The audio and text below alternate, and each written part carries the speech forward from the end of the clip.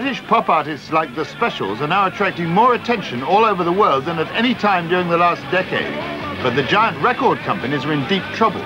So who's behind the new boom? Where did you get that now, Santa? Take him away! Good evening. During the 60s, London became the pop capital of the world.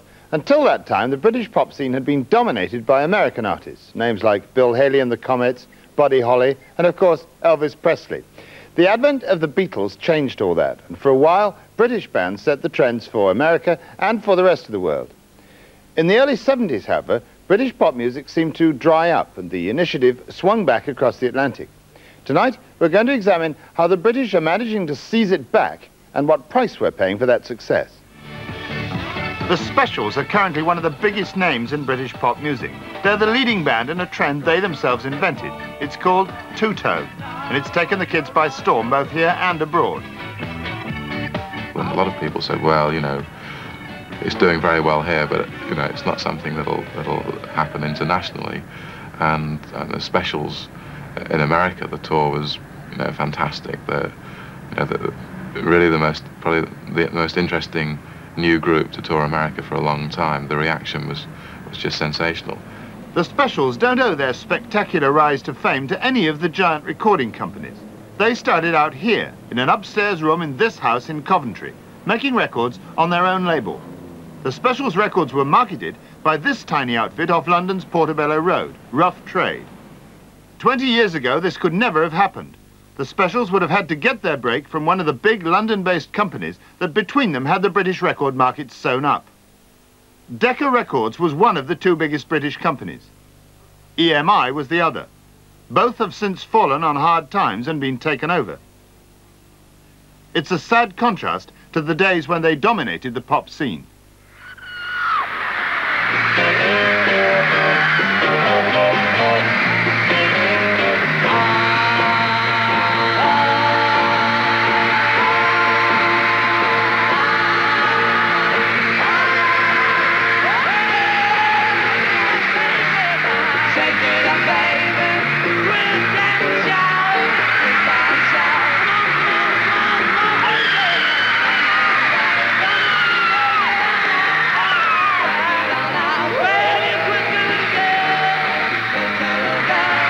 When EMI signed up the Beatles in 1963, overnight they turned the record business into a money spinner no one had dreamed possible.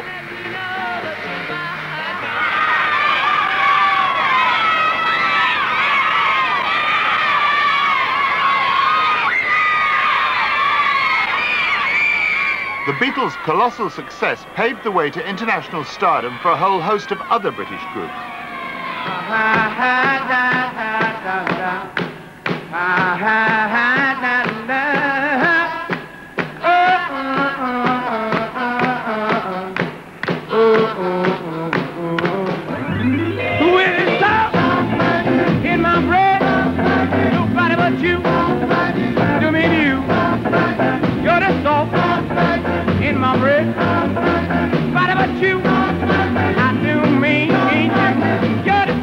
Groups like The Animals made vast profits for the record companies.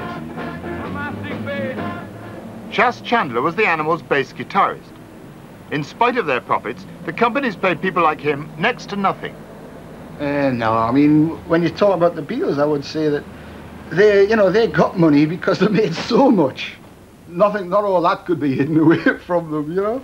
But I mean, we used to sit in the clubs at night at the Ad Lib in London there, and we'd all sort of congregate up there, members of the different bands that, you know, were selling abroad. It was like Beatles, Stones, Animals, Hollies, and Mindbenders, Dave Clarks, and all that. And we'd all except Dave. Dave had his head screwed on right from the beginning, and he had a lease tape deal, and he owned the group, and he did well. But I think everybody else used to just sit there and go, look at our royalty, you know, 2/5 of 1% each, and 1/5 abroad. It was a joke.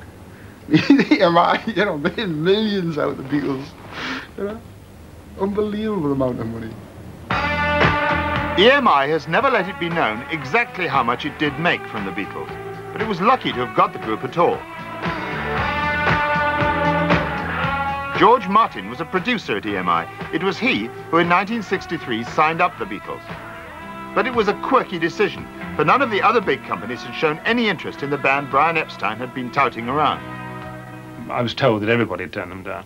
I don't know how many people they'd seen. The most notorious ones were Decca, who had actually given them recording tests and asked them to come back twice. I mean, they were very near it. And so, I mean, that should be in their defense more than anything else. Other labels had turned them down, including EMI. Apparently, Brian had already been to EMI and been turned down by 2 of the big 4 people there. How did you come to sign them yourself? Well, Brian was recommended to visit me because I had a reputation for offbeat recordings, and I was the joker in the pack, and so he came to see me, and that was it. In the early days of their success, how much money did the Beatles make from their records? I've no idea, but certainly not. You mean per record? They made very little because I gave them a contract where they got 1 penny between the 4 of them, or the 5 of them in Brian's case, per single record, which wasn't very much. It was understandable that Sir Joseph Lockwood, the boss of EMI, and Sir Edward Lewis of Decca were not always successful in ensuring that their companies picked up new talent. They were more interested in hiring good businessmen rather than people with creative flair. Because their companies were so large and diversified, this was only natural. In the mid-60s, Chris Wright was a pop group manager. If you're a holding company that owns a record company and you've got to pick someone to run that company, it's difficult to find people that can actually are creative and are good at the sort of the business aspects as well. And given the choice, I suppose the safer bet really is for a company in that position to you know, give the position to someone who is better sound business-wise, and perhaps sort of not quite so strong on the creative end. One of the groups Chris Wright managed was Jethro Tull. He tried in vain to get them signed up by one of the major companies. Jethro Tull were just beginning to make it, but we couldn't get anyone to sign them at all. And out of sheer frustration, we put them into a small studio in London and made an album, and you know, sort of that's how we started off Chrysalis Records. Chrysalis Records was only one of 4 important independent companies that emerged in the 60s and early 70s. Because these companies were small, the majors didn't see them as a threat. In fact, they were happy to collaborate with them. The independents couldn't really have got going without the majors agreeing to press their records for them in their huge pressing plants. The majors also distributed the independents' records to the shops. The arrangement seemed to suit everyone. The majors' big stars of the 60s went on selling well. With increasingly elaborate recording techniques to back them up, their music became more and more sophisticated.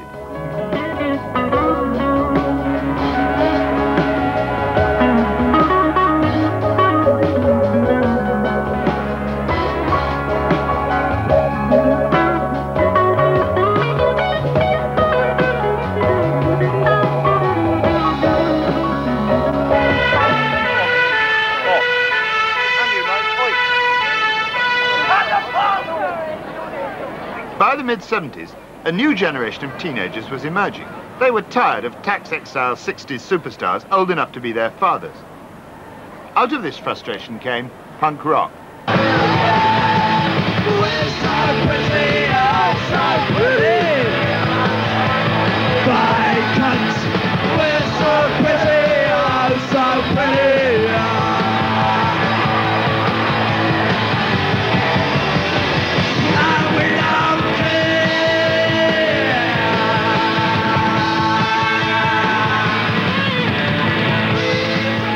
Punk rock gave this new generation a music of its own. Its essence was that it was rough, raucous, and unsophisticated. It simply didn't matter if the recording was poor or the band couldn't play their instruments properly. New bands began to spring up everywhere.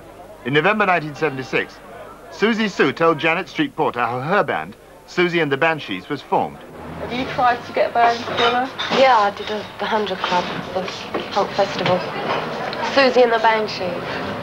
What did you sing? The Lord's Prayer via Twist and Shout, Knocking on Heaven's Door, and a bit of Deutschland, Deutschland, über alle. And what went down the best? All of it. It got boring in some parts, but it picked up. Are you a singer? Yeah. Had you sung before? Not on stage, no. Did you think that was important? No. And who was backing you up? Sid Vicious on drums, Steve Spunker on bass, Marco on guitar, and me just doing the vocals. Stiff Little Fingers, now a successful band, came together at about the same time. It was just something to do on a Saturday afternoon. There was nothing to do in Belfast where we lived, and nobody was playing the type of music we wanted to hear, so we thought rather than hang about waiting on somebody else to do it, we'd play it. So we did. It's just for the fun of it.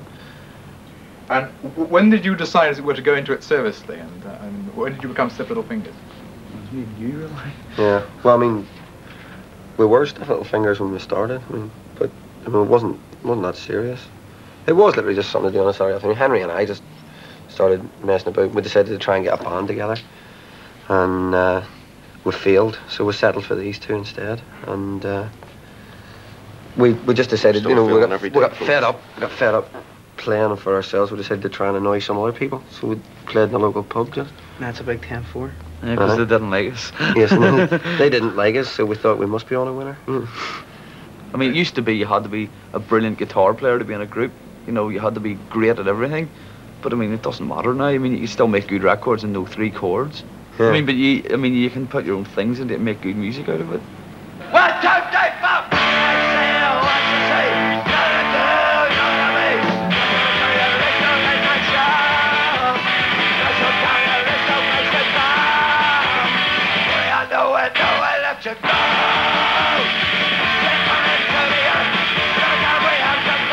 This new sort of music posed severe problems for the major record companies. Not only EMI and Decca, but the big American companies too, who by now also had a quarter share of the British market. It was simply too alien from everything they were used to.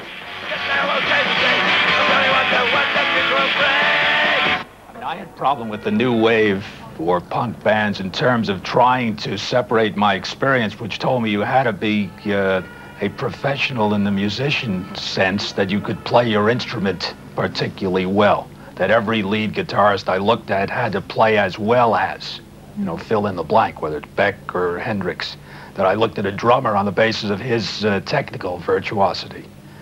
That suddenly you came up with bands who seemed to be unschooled in what was your normal touchstone of decision-making. Did they play well? Could you hear the lyrics? Did you get a feeling that this was something that moved in the stream of another band? It was all new in the sense of suddenly being a revival of high-energy music.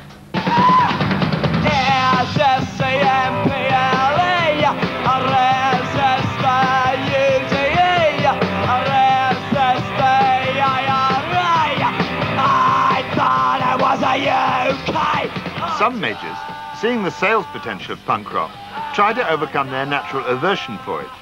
In October '76, EMI signed up the Sex Pistols, but they soon found them just too hot to handle, and 3 months later, dropped them. The dislike between the majors and the new bands was mutual. The big companies seemed alien, untrustworthy, and remote. What do you feel about companies like that? Shit. Thank you, Albert Einstein. Big 10-4. They're just, it's just like a big clique, They don't really, they've just got hundreds of bands and they can't handle them all, It doesn't They can only matter who handle you the big are. artists, not really the rest of the bands that they have, smaller bands. Well, I know nothing about them, but I would imagine that's what it would be like, You'd be just sort of small fish in a big ocean, If CBS came to you, you'll be worried that you'll just get lost and, you wouldn't get attention and you'll be forgotten because you weren't one of the... Well, we know people who've got into trouble with CBS just through the way CBS work with people, Stiff Little Fingers didn't go to Decca or another major when it came to getting their first records out. Instead, they went to the Rough Trade record shop, as many other like-minded bands were doing. Well, Rough Trade started in '76 as a shop selling slightly specialist records, and also the bands tended to sort of gravitate towards the shop. And the way we started making records was that we got so many invite letters from people who wanted to buy records and couldn't get them at their own sort of local shop that we started a mail order, and then in amongst the mail were letters from bands who were trying to put out records, and you know, so on and so forth. And we started to help them, you know, to manufacture records and put out records. The success in the charts of the new independent labels had a serious effect on the major companies.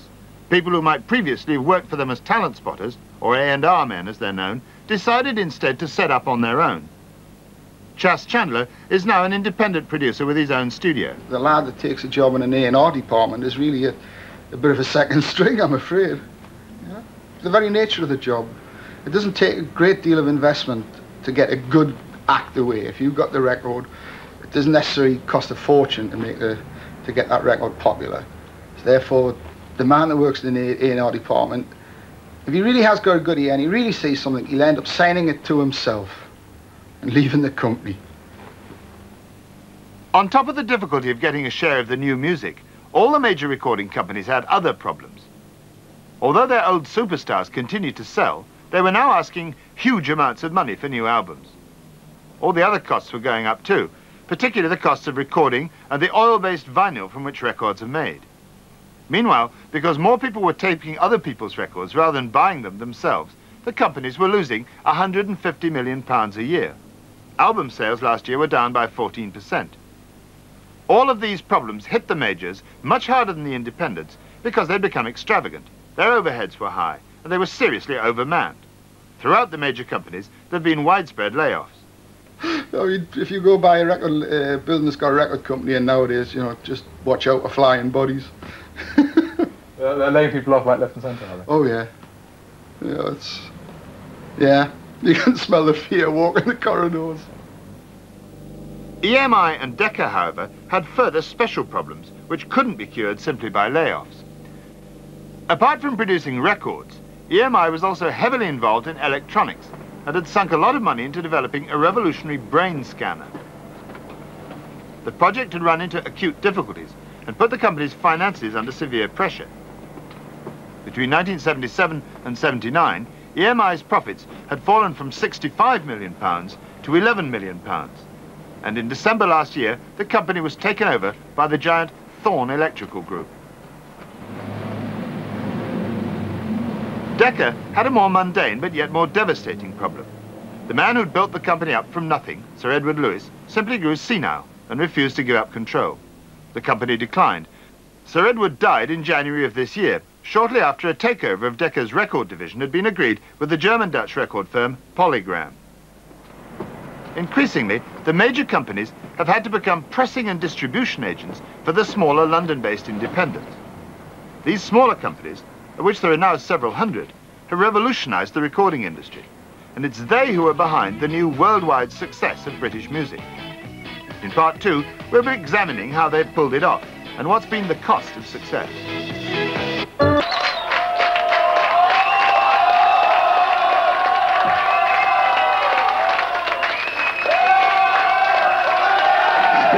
Stage and simply scream. Very excellent, Delta 5. Delta 5, from Leeds, have been playing together for just over a year. Tonight, they're making their debut at the Rock Garden in Covent Garden. This is colour.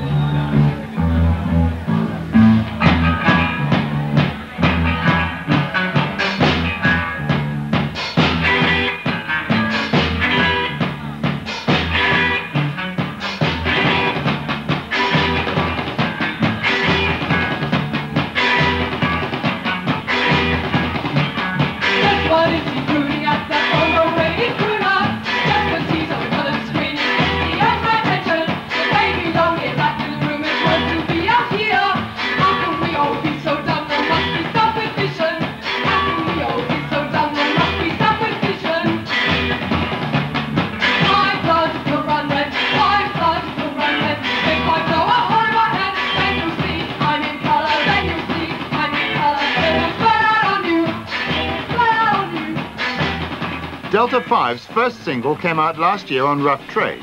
It didn't make the charts, but it did sell 13,500 copies. We asked them how they came to make it. Well, we'd made a demo tape, and Rough Trade heard it and liked it, and made us an offer for it, really. A one-off single. Yeah, that's what we wanted. a one-off single because we wanted to pace ourselves time-wise. So we didn't want any sort of larger commitment than that. And Rough Trade were willing to do it. And how did you first get in touch with them? Did you come to them or they come to you? No, we went to them. Yeah. We had the tape, you know, already done, and when we took it along, we had it we remixed it before they put it out. Yeah. And they were enthusiastic about it. Very enthusiastic. And Jeff came. Actually, it was the first place we'd actually and showed an enthusiasm, and he thought it was great. We didn't take it anywhere else. It was the first place we went, which was really lucky. But you know, he also wanted the first single out on an independent label. Why?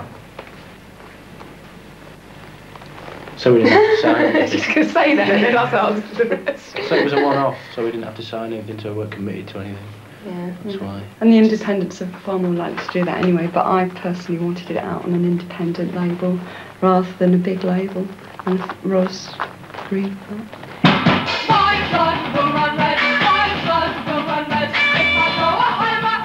Delta 5 are only one of hundreds of new bands getting their break through new independent record companies like Rough Trade. But as long as they stay with Rough Trade, Delta 5 are extremely unlikely to become famous. Strange as it may seem, and in sharp contrast to traditional record companies, Rough Trade simply aren't interested in turning their bands into stars. Their whole aim is to allow as many new bands as possible to survive without needing stardom. One of the major problems with the music industry at the moment is the kind of thinking that the only place for a band in the industry is either, in fact, as superstars or as absolutely nothing at all. And it was our contention that we'd like to explore the possibility of being able to generate a sort of basic life support system for people who wanted to make music. We're not fans of the idea of a professional musician in the same ways that I'm not a professional sort of record company man. I'm just a person doing what I enjoy doing. And so that is the thinking behind it. Because of this philosophy, Rough Trade and others like them never attempt to tie their bands up in long-term contracts. Well, basically it's just a 50-50 profit sharing deal. All our deals are one-offs, in other words. We don't have anybody signed on a long-term contract, and we actually share the overall profit on the record. Well, give us some box of each of those. The existence of new companies like Rough Trade means that more young bands than ever before are getting to make a record. It's a far cry from when Brian Epstein had to tout the Beatles from door to door to get them a start. You promised me love, babe. Promise me love. Rough Trade's anti-star philosophy and their determination to avoid long-term contracts make it natural that their more successful and ambitious bands will get poached. But it's not the majors who are doing most of this poaching. 30th, 1st of May, 2nd. Dave Robinson is the boss of Stiff Records. It's a small independent company. But unlike Rough Trade, its whole aim is to create stars. Stiff's survival depends entirely on spotting new sorts of bands and promoting them fiercely, both here and abroad.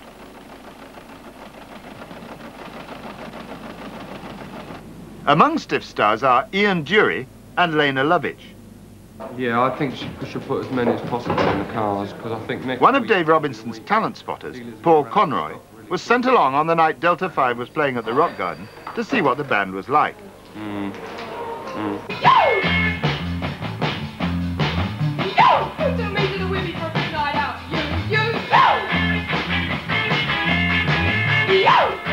We're trying to get acts which are going to be long-term and break in America. We're looking for those acts which are going to last and not just do one single and disappear off the face of the earth. And that's what we're best at, marketing, promotion. And once we've seen that fresh talent out there, we like to take it and say, look, what we suggest is this, that, the other, and we'll take the full page ads in all the music papers and the comics generally, and we'll promote you, get you on all the best tours, and hopefully get the press into the band and the whole bit.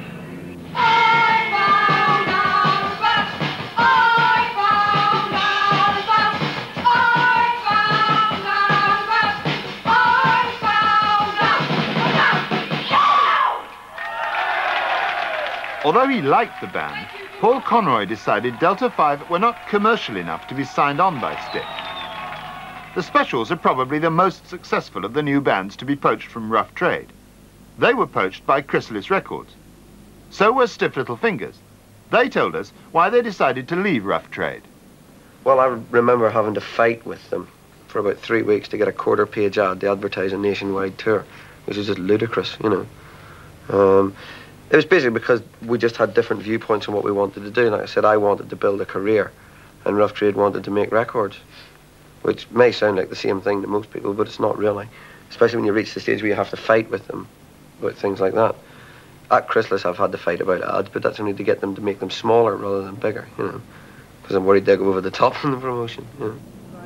An entirely new system, then, has evolved. Companies like Stiff and Chrysalis poach and promote the best of the multitude of new bands discovered by the smaller independents. This system is the key to the current success of British music. But the very thing that makes it successful has also brought problems. The need to find new trends has produced a sort of inbuilt obsolescence. Mickey Most, an independent producer, has been in the record business for nearly 20 years. It's so disposable. It's like a fortnightly business. Every 2 weeks there's a new change, and unless you're moving with it, you can have problems. I don't know whether to try and keep it in that groove or just sort of wait until they sort of disappear, and you know, take a sort of 2 or 3 months off, and because by the end of the summer you'll find that what's going on now will almost be as old-fashioned as Bing Crosby. At the moment, two-tone is highly fashionable, and two-tone bands, like the Specials, have enjoyed a meteoric rise to fame. But more than ever before, such bands now risk an equally rapid plunge into oblivion. Jerry Dammers, the Specials' keyboard player, and the man who created the whole two-tone style, is known to be worried about this. He's concerned that Chrysalis is promoting the Specials too heavily, and that this may mean an abrupt collapse of the whole two-tone trend. It's not only the bands whose survival is precarious in the new turbulent music scene. The very people who are making the market so hectic are themselves at risk. Dave Robinson, boss of Stiff, is well aware of what could happen to his firm if he misjudges the next trend. Well, it'll go down to Swanee, you know. I mean, we started with very little money, and we've always done a little better than that ever since, so we've got not a lot to lose, really. That's the years you put into it, but that's, I've had a lot of fun out of it. I think you've got a lot to lose, but it's quite easy to lose it. I don't mind, really. I don't, you know. I mean, honestly, I don't really care. Day to day, I mean, I'll go down with a lot of kind of screaming and shouting, but I don't really care about it. So for the men behind the new success of British music, it's a dangerous life. But even if they do misjudge the next trend and go down the Swanee, there are plenty more enthusiasts eager to try their luck in the music business. The independents are likely to go on seizing the musical initiative. The irony of it all is that they could never have blossomed in the way they have without the majors' collaboration. If the majors had at the start refused to press the smaller labels' records, they could probably have maintained their monopoly of the record business practically intact. Now, however, they've left it too late. The independent sector is well enough established, if need be, to organise its own pressing and distribution without the majors' collaboration. So it looks as though the music scene is likely to go on getting more exciting and more dangerous for a long time to come. That's all for this week. So from all of us on the London programme, good night.